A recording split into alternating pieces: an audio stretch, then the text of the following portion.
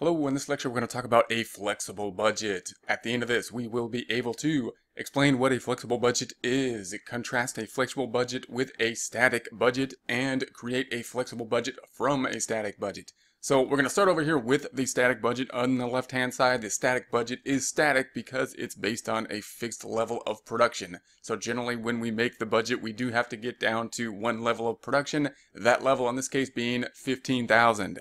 This is going to be the income statement here, so we're looking at the budgeted income statement in a normal income statement type format, that format being broken out by category. So by category we have the cost of goods sold, well obviously we have sales here, and then we have the cost of goods sold, and the cost of goods sold has its components in it at this point. What makes up the cost of goods sold? Cost of goods sold is made up from direct materials, direct labor, machinery, the overhead that's going to be applied to the production of the inventory. So then we have the other categories being the selling expenses and the general administrative expenses.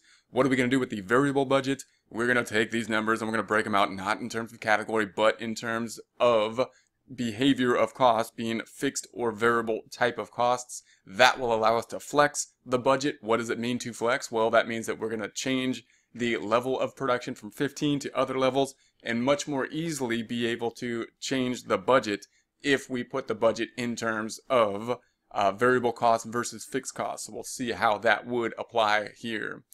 And so we're going to start off with the sales. I just want to point out briefly that the flexible budget will not be something that we issue to external users. It's something that we're going to use on the internal user side because of this flexibility, because it's easier for us to plan and make scenarios based on a flexible budget. Okay, so we're going to start off with the sales. We're going to say the sales is 210 per unit. How are we coming up with that? It's the 3150000 divided by the number of units being 15,000. 15,000 units. We're going to get the 210. Next, we're going to have the variable cost. These are the ones that will change with the level of production. We've got direct material. Direct materials being the 930,000 divided by 15,000 gives us that 62 here. Next thing we're going to have will be the direct labor. Direct labor being calculated as the 210,000 divided by the 15,000. That's going to give us that 14 here. Next item we're going to have will be the machinery. So when we say that it is variable on this side, we're breaking out the variable items versus the fixed items. So we're going to say that that's going to be the 45,000 divided by the 15,000. That's going to give us 3. And the next item here is depreciation on the factory. So note that we're going to skip the depreciation on the factory because that's a fixed cost. We're going to move down to the utilities. Utilities is what we're going to call a mixed cost in this case. So it has a fixed cost portion and a mixed cost portion. This is where much of the problem is going to be caused when we are trying to break out between fixed costs and variable costs. Because if there's something that's mixed, we're going to have to come up with some kind of estimate in order to do a calculation like this. And this is one of those areas where we're saying it has a variable portion in this case of 45,000. So when we think about the variable side of it, we're going to say the 45,000 is going to be the variable portion. So we've got 45,000 divided by the 15,000, and that'll be the 3, and the rest of it will be on the fixed portion side. Next item will be packaging. We're going to skip the plant management because that's going to be a fixed cost as well. We're skipping down to cost of goods sold as a subtitle. We got the gross profit, then we got the selling expenses, and we're going to say that the packaging is going to be a variable cost. So we're going to not break it out by category as it is here, but we're going to break it out by behavior. In this terms, we're going to have the variable cost no matter what category. So we got the 75,000 divided by the 15,000, and that's going to be 5 here. So we've got the packaging at 5. Then we're going to have the shipping. We're going to say that the shipping is also variable. So that's going to be 6, and we'll take out the calculator on that. We got the 90,000 divided by 15,000 to get that 6 as well. And we're going to say that's the total here. So we're going to say the total variable costs are going to be added up in this way. And the rest of the costs, notice that the ones that we have in yellow here, there's a fixed cost. This has a fixed portion. This is going to be a fixed cost. The salary is going to be a fixed cost. And everything in the general administrative down here, the advertising, the salaries, and the administrative staff, and the entertainment are all going to be fixed costs. We need to break those out separately because they're not going to flex when we do the flexible budget. First, we'll calculate the contribution margin. And of course, the contribution margin will be calculated as the 210 minus the variable portion, 93. There's the contribution margin. This is actually the contribution margin per unit. So we have the contribution margin per unit, and then the fixed costs are going to be a lot easier for the most part. We're just going to pull over the fixed costs. So we have the depreciation, that's just going to be pulled over here. The utilities is going to be a little bit more tricky because remember, it was mixed cost, not fixed or variable. So we're going to pull out the fixed portion here, which would be the 180,000 minus the 45,000, giving us the 135,000. That will be the fixed portion. That's the portion that should not change with the level of production. The rest of them I'm just going to put in as a group because they're all going to just pull over and the numbers will remain the same. So we've got the salaries expense on the plant management salaries. That's going to be pulled over directly from here. We've got the salaries that are fixed down here. It's going to be this item here. The advertising, the salaries in the admin and the entertainment are going to be these items down here. And once again, those will just be pulled over.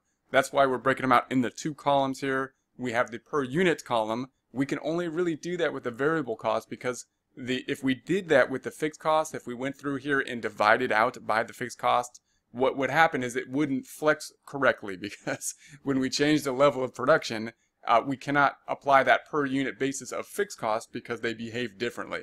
So that's the point here. That's why we're breaking it out between the two columns. Then we can flex the top half here, the variable items, and we can keep the bottom half fixed as we budget forward. So if we were to add up the fixed costs, we get the 1,316,000. Now I'm going to make a check figure. Notice down here that we can't check to the net income. We can't check to the net income. Why?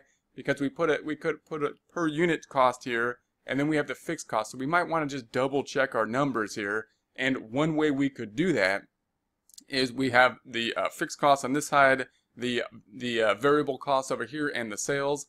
And we ended up down here, if we're going to do the check calculation, we can say, okay, let's take this total fixed cost and let's pretend and use it and treat it as if it was variable. Meaning, let's divide it by the 15,000 in the same way that we did for each of these individual items over here and see what we would get there. So we're going to take the 1,316,000 divided by 15,000. That would give us this 87.73, which we're going to round to 88 here. So we're going to say, okay, let's just treat the fixed costs as if they were variable, just so we can tie out to here. Now, we're not going to use this 88 when we do the flexible budget, but it'll give us a check figure to see that we have put everything together correctly so far. So then if we take a look at the per unit income at this one production level, 117 contribution margin minus this 88, we would get about 29, so 29 income per unit. Now again, that only works at this one production level at 15. It would be different if we had a different production level. That's the problem. That's why we can't use it, but we can use it as a check figure. So then we're going to multiply that times the sales volume and hopefully get to this number here.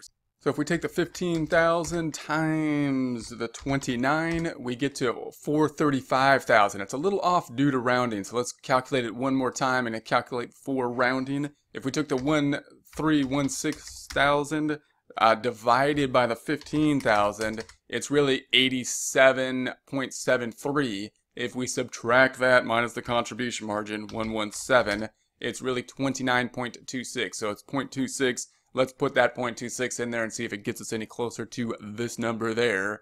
So we're going to take the 29.26 here times the 15,000, and that's going to be a lot closer. So it's off by a penny here. So that's going to be the rounding. If you're working with it in Excel, of course, it'll round for you. If you're not, then just be careful of the rounding, and that'll give us a check figure. So it's worth checking that out to see if everything is tying out as you believe it should be. The next step is to flex this budget based on different levels of production. So we had 15,000 in the master budget. Over here we can say, okay, well, what would happen at different levels? What if we say 14,000? What if we said 16,000? We can do some what if calculations, and now we can do this much more easily than trying to reset up a budget like this if we had it in this format. So, for example, the sales would then be 2,940,000. How are we going to calculate that? That's going to be the 210 times 14,000. And that will be that. The next items, the variable costs, will act in similar fashion. So the direct materials will act in a similar way, of course, being the 62 times 14,000. Next item, we've got the direct labor. Same idea, it flexes, it changes with the level of production 14 times, 14,000. And then we've got the next item here, machinery. It's also a variable cost. So that's going to be 3 times 14,000 units. And that's going to be the 42. Next is also 3 times 14,000. And next one's going to be, of course, the 5 times the 14,000. And then we've got the 6 times the 14,000. And we could calculate the total variable cost two ways. We could then say that it's going to be the 93 variable cost per unit times the 14,000, and that should give us the variable cost. We could add up this column here, giving us the same number, adding up to this 1,302,000. Now, if we then subtract out, we get the contribution margin, the total contribution margin, which is going to be the 2940000 minus the variable cost of 1,302, and that'll give us the 1,638,000 contribution margin.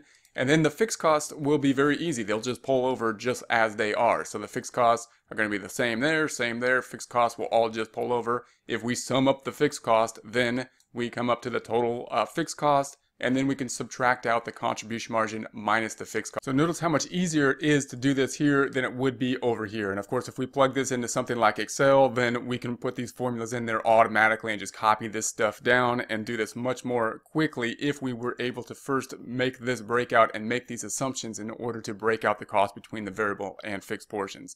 So for example, if we were to do it for like 16,000 units, remember the original budget was at 15. If we broke this fixed budget into this variable format, the flexible budget, then we could have the units at 14,000. We could say, okay, well, what would happen if it was at 16,000? Well, then we're just going to take the 210 times the 16,000 and we get the sales, and we can go all the way through this and just copy down the formulas. It would be the 62 times the 16,000. We would have the variable cost for direct labor 14 times the 16,000, and the machinery variable cost 3 times the 16,000, 3 times the 16,000. Then we're going to have the packaging. It's going to be 5 times the 16,000. And then, of course, the shipping would be 6 times the 16,000. And if we added these up, or if we took the units variable cost of 93 times the 16,000, we would get the total variable cost at the production level of 16,000. And then if we subtracted that out, the sales minus the variable cost, we get the total contribution margin. Or, of course, we could take the contribution margin per unit times the 16,000 and get the same number, and the fixed costs will then pull over just as we would expect them to. They will be fixed. They will be the same, although the level of production has been assumed to change in the flexible budget. If we add up the fixed costs, we have the same fixed cost no matter what level of production because they're fixed.